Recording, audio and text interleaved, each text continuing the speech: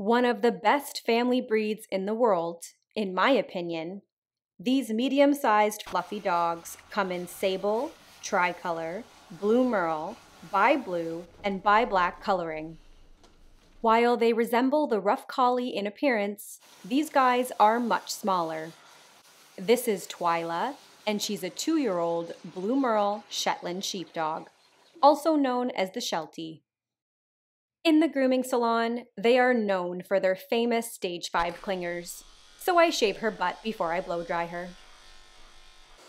Twyla was not a fan of the Happy Hoodie or the blow dryer.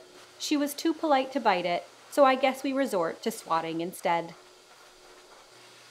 The Sheltie can weigh anywhere from 15 to 25 pounds, and they have a life expectancy of 12 to 14 years. They are a very affectionate breed that do great with young children and get along well with other dogs. A part of the herding dog group, these agile dogs came from Scotland's Shetland Islands. They are extremely intelligent and highly trainable, and they are often top competitors in agility competitions. But one thing that I have learned working with this breed is that they are very sensitive and oftentimes a bit reserved around strangers.